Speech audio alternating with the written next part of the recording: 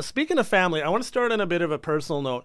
In 2001, you recorded Almost a Full Moon, which I've decided is has one of my favorite Hawksley Workman tunes, which is Three Generations. It's a song that wells me up every year around this time because it evokes memories of my grandmother, who is very dear to me, who passed away in 2006. Whenever I listen to the tune, I can just see her washing the dishes in the kitchen. You were very close with your grandmother, weren't you? Yeah, my grandma was, I think, has in many ways a lot to do with the kind of person I became. She was a real storytelling, kooky lady, I think about it, really. She had lived a very interesting life by I guess standards of her generation, and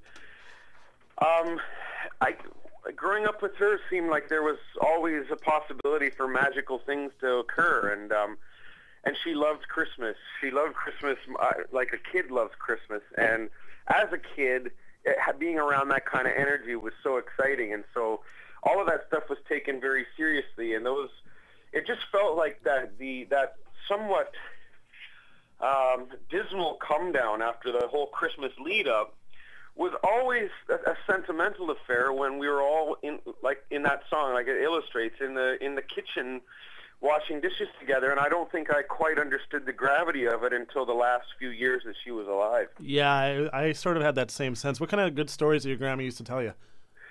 Well, my grandma was she and her sister had a hair salon in Toronto in the Second World War. During the Second World War, they loved to dance. My grandma loved to spend the money she made on psychics to see how her husband was doing in the war. And my grandma also liked to play cards, so my brother and I would play poker with her, and we'd usually play for money, and we'd help her roll her cigarettes. And then when we would win, whoever won the money, we would go into town to spend it.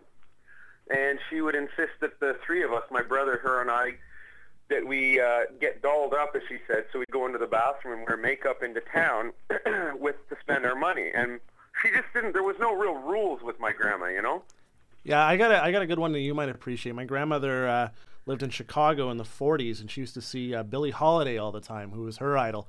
And her drummer got in a punch-up, and my grandfather, who was a medic in the Navy, patched him up, but only on the one condition that he introduced my grandmother to Billie Holiday, and she did, and she was shooting heroin up and backstage, and it kind of just...